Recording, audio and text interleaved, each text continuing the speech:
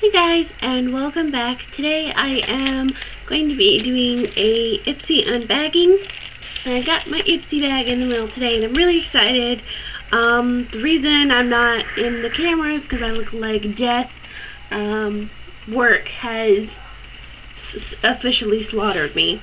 So, I'm going to go ahead and open it. And I'm excited.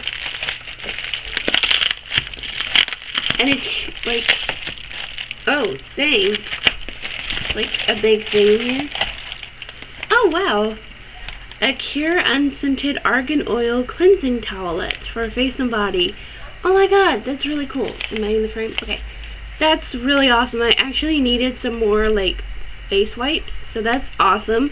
And they're vegan and cruelty-free, gluten-free, silicone-free, and 100% biodegradable. So that's awesome. I can't wait to try them out. And then we have the card. Am I doing it right? Okay, so we have the card, and I love it. So cute and fashionable. I love it. And now the actual bag. Okay. So I really like this bag. I like the rose gold color. The front is a little weird looking to me, but I mean, hey, what can you expect? But it's really cute, and I can use this for travel, so the first thing is the Ipsy NYX 3-color eyeshadow palette. That's really cool. So it's got, let me open it. Oh, and it's got a little bow. Look at it. Oh my god, it's so cute. So it's got, if I can open it. Okay, well, it's got a shimmery golden color, a medium chocolate brown, and I believe a black. So that's really awesome. Be really great for everyday looks. Just, it's really pretty. So I'm excited. And I love NYX products so much. Then I got a Trestique mini matte lip crayon. And this is in the color Nantucket Nude. And, oh, that's really cool.